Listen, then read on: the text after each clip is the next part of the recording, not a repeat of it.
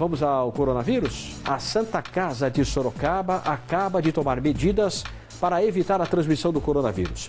O anúncio foi feito agora há pouco. Detalhes com a repórter Fernanda Belo. Está comigo a Fernanda Belo? Oi, Fernanda, você já chegou da Santa Casa e pode agora dar um balanço dessas medidas para a gente. Boa tarde. Vamos lá então, Barazal. Boa tarde para você, boa tarde a todos que acompanham Manchetes Noticidade. Olha só, o anúncio foi feito durante uma coletiva na Santa Casa de Misericórdia, daqui de Sorocaba.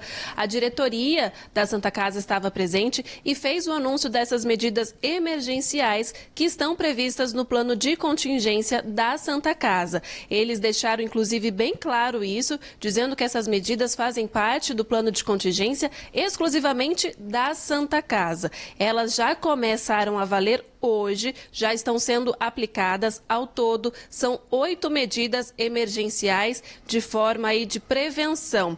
Segundo o diretor-presidente, Padre Flávio, essas medidas foram tomadas devido à circunstância que nós estamos vivendo agora, a pandemia que foi declarada pela Organização Mundial da Saúde. A gente, durante toda essa coletiva, então, eles falaram que a orientação geral, a principal orientação é evitar aglomerações em todas as áreas do hospital, principalmente porque no hospital Barazal, a área clínica é tomada principalmente por idosos, que é o grupo que tem o maior risco de ter a doença, o Covid-19, o coronavírus. Durante a coletiva também foi informado sobre vários outros riscos que essa doença pode trazer para a população de uma forma geral, por isso que essas medidas são fundamentais e elas já devem começar a ser aplicadas já no dia a dia de todo mundo e principalmente no hospital. Eu estou aqui com algumas medidas que eles anunciaram. Eu vou ler para a gente então entender um pouquinho sobre como é que isso vai funcionar.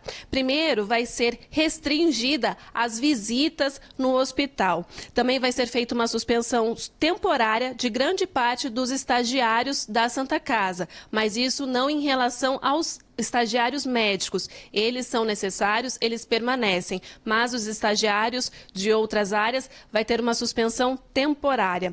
Redução também do número de voluntários, especialmente os idosos que prestam serviço na Santa Casa.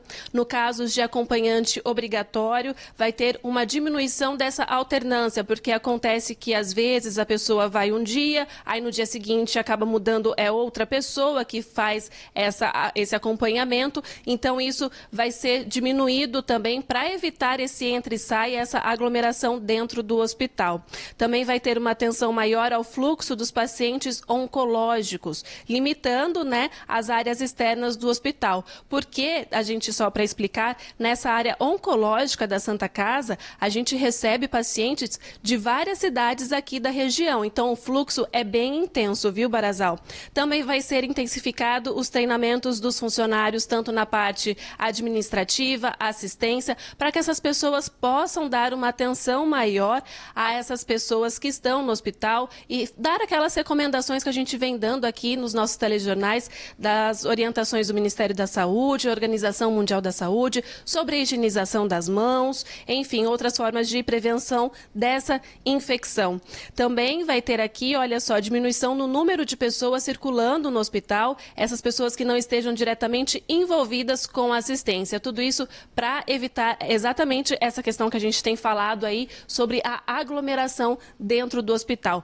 O Padre Flávio também falou e o diretor técnico, o doutor Fernando Brum, explicou que este é um momento de alerta, mas não de pânico. Essas medidas são formas de prevenção, principalmente porque na área do hospital, na área clínica, tem muitos idosos. Então, para evitar qualquer tipo de contaminação, infecção nas áreas hospitalares, essas medidas já começaram a valer e foram feitas, então, essas medidas preventivas que fazem parte do plano de contingência. Além da Santa Casa, a unidade pré-hospitalar da Zona Leste, que é administrada pela Irmandade, também vai seguir todas essas medidas. Lá vai ser, obviamente, de uma forma menor, mas como se trata de uma área aberta, entra e sai de crianças, idosos e adultos, eles estão dando um foco especial para os idosos. Os idosos vão ter uma entrada principal, eles vão ser atendidos num outro espaço diferente dessas crianças que têm um menor risco e também de jovens e adultos que têm um menor risco de serem infectados. A gente reforça aqui então, né, Barazal, sobre a questão de Sorocaba. A Prefeitura de Sorocaba declarou então que são 16 casos suspeitos aqui na cidade e 6 descartados. Não tem nenhum caso confirmado aqui em Sorocaba. A prefeita Jaqueline Coutinho disse que não há motivo para pânico, assim como o governador João Dória já vem falando aí. E a prefeitura também disse que vai ser feita uma avaliação diária quanto às medidas que devem ser tomadas aqui na cidade. Então vai ser feito todo um acompanhamento, né, um acompanhamento diário para saber como é que está essa situação aqui na cidade. Vamos ouvir um pouquinho sobre o que o padre Flávio, presidente da Santa Casa, disse durante essa coletiva. Devido a toda a preocupação por parte também constantemente buscando informações da Santa Casa, já que ela é o maior hospital SUS da cidade de Sorocaba e também da região, porque atendemos na parte oncológica.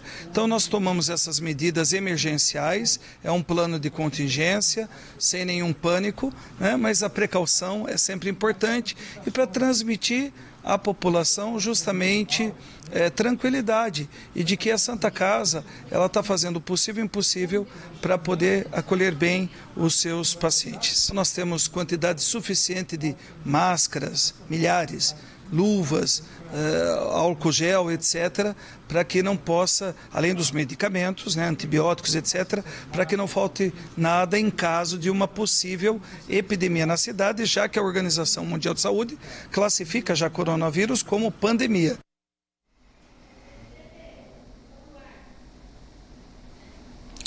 Só para a gente reforçar então, Barazal, essas medidas emergenciais já estão valendo tanto na Santa Casa de Misericórdia de Sorocaba e na unidade pré-hospitalar da Zona Leste. Voltando para a Prefeitura de Sorocaba, o secretário de Saúde, Ademir Watanabe, disse que não há necessidade ainda de cancelar os eventos aqui na cidade e que já existe um plano de contingência para enfrentar a doença, caso seja confirmado algum caso aqui na cidade de Sorocaba. Então a gente está acompanhando toda essa situação aqui na nossa região, né, Barazal?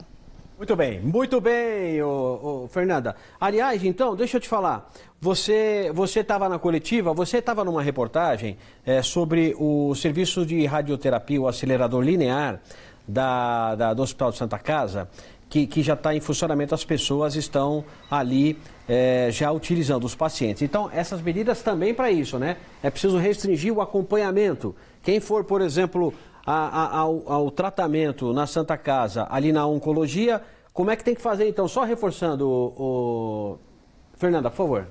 Vamos lá. Exatamente, ali no setor de radioterapia faz parte do setor de oncologia, que são as pessoas que estão em tratamento de câncer. Nessa situação, os pacientes eles também vão ser restritos, além da questão do acompanhamento, de não ficar tendo essa variação de acompanhante, os próprios pacientes eles estão mais restritos a sair nas áreas externas ali desses ambientes, porque quando a gente entra na área de radioterapia, a gente vai acompanhar inclusive isso, na área de radioterapia é tudo bem fechadinho, tudo bem cercado. Então, eles vão estar aí mais restritos quando eles saem dessa área de radioterapia, justamente para evitar essa aglomeração e facilitar esse contágio a essa infecção aí do Covid, Barazal.